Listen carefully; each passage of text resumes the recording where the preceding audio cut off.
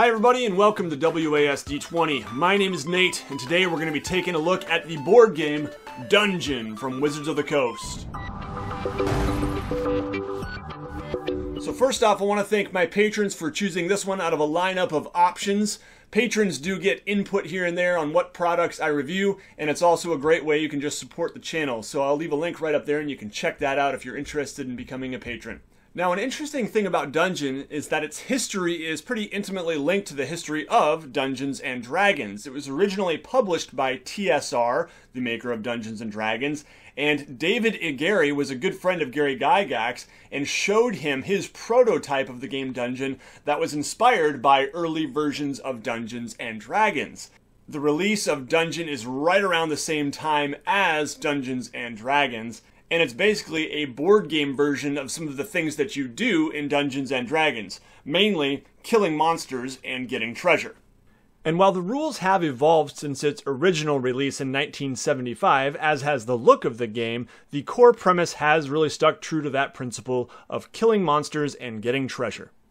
So the game is published by Wizards of the Coast, who's also the maker of Dungeons and Dragons right now, and it is for 1 to 8 players. It is for ages 8+.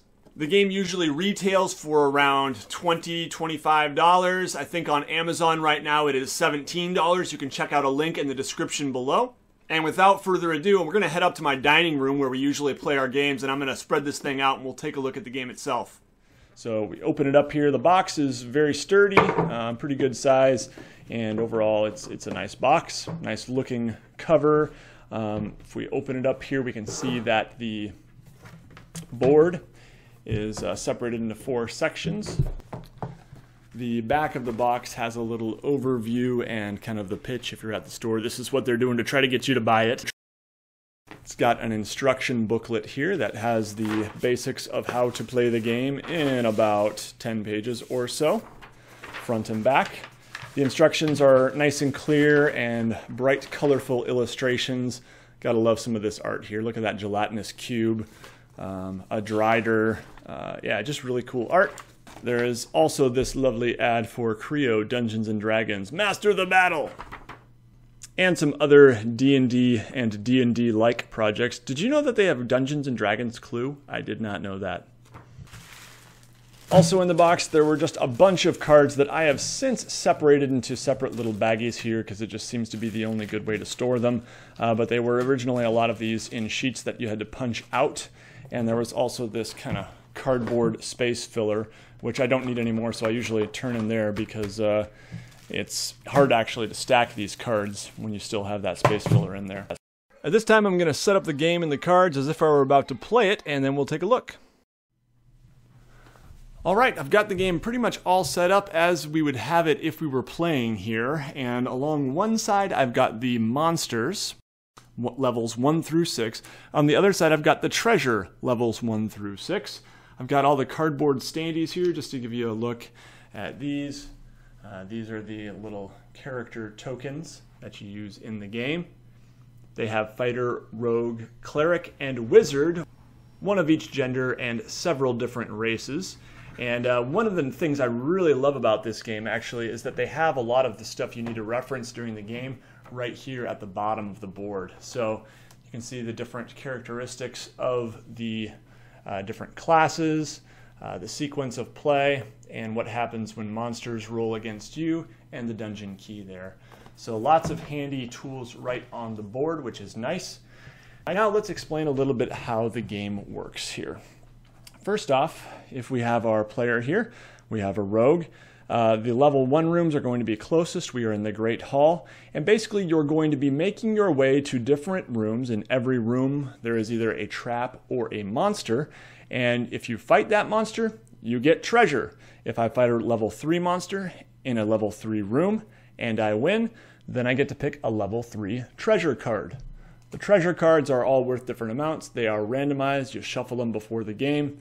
Some of them have special abilities. Some of them are just loot that's worth a certain amount of gold. Obviously, the higher ones are going to be worth more, so you're more likely to get really good loot if you're going to the higher level rooms. But there is obviously more of a risk if you're going to the higher level rooms because the monsters are going to be much stronger there. Certain classes are more inclined to fighting in higher levels. For example, a wizard, because it has spells. These are the spell cards. You can roll to see how many spells you get. There is lightning bolt, fireball, and teleport. Those are the 3 spells. And you can get something like 10 spells or 12. I think the maximum is 12 spells, depending on how you roll. This is why a wizard, in order to win the game, actually has to get 30,000 gold worth of treasure. A fighter has to get 20,000, and a rogue and cleric have to get 10,000. After you've gone around and collected the amount of treasure indicated, then you have to make it back to the Great Hall. Just to give you a look at some of the monsters here. So here's a bit of a random selection I just pulled out of the deck, and you can see that the target number is listed there in order from green to yellow. We would have rogue, cleric, fighter, wizard, fireball spell, and lightning spell. And so the wizard has 3 options they can choose from, and different monsters have different vulnerabilities, and you have to roll 2 6-sided dice, and you have to get that target number there in order to beat the monster. Overall, there's a really good selection of monsters and enemies. There's kobolds, orcs, gelatinous cubes, trolls, several kinds of dragons, just a lot of really cool monsters from D&D. Your character can die, especially when you get into some of those higher level monsters. If you miss and you do not kill the monster, then they get to take a swing at you as well. They can miss, they can stun you, they can hurt you, they can seriously hurt you, and they can crush you. Crushed is the most serious, obviously, and that means you need to basically pick a new character and start all over. Leave your treasure in that room. That's another really fun element of this game, is that if your character loses treasure or is defeated by a monster, even if they're not completely crushed, you can drop treasure in a room and another player could come by and get that. They do have a handy system for marking the treasure here. If, for example, I am seriously hurt, I drop half of my treasure cards in this room, and I have to go all the way back to the Great Hall. In that case, I would put a number in there, and I would put all of my treasure and the monster that was in that room right here under the 1, and I would place the cards there. Then another player could come by and scoop that stuff up if they're able to defeat the monster. So that's a pretty cool aspect of the game. In general, you're going to be trying to go to the rooms. If you go to the actual chambers here, there are going to be 3 monsters and you don't get any treasure. But sometimes you have to go to the chambers in order to find more rooms. All the treasure is in the actual colored rooms here. So that's another interesting aspect of play. The game comes with 2 6-sided dice, but the dice aren't actually used for movement in the game. You can just move 5 squares per turn, and that takes a little bit of getting used to. The first instinct is always to roll the dice for movement, but you actually just use those for fighting monsters. So on a monster card here, for example, let's take a look at this hill giant. You can see that a rogue has to roll a 10 in order to defeat a hill giant. So I would roll. I got snake eyes, double 1. Now the monster gets to take a swing at me, and he got an 8, so I would be hurt. I would drop 1 random treasure card and retreat 1 space. I would also lose 1 turn. So I would retreat 1 space.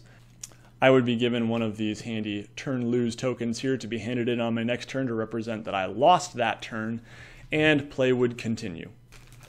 I think the only thing I haven't shown you yet is these little graveyard tokens, which there's just a ton of them, and those are for when you kill a monster to indicate that that room has been cleared. No one can go in there and get more treasure or defeat any more monsters. Another aspect of the game we didn't talk about is the secret passages here. So in order to find a secret door, you can obviously see them on the board, but in order for your player to move through that secret door, they would need to roll, and the roll for a rogue is going to be much easier, 3 to 6. For every other character, they're going to have to roll a 5 or a 6. There are certain pieces of loot that make certain things like that easier.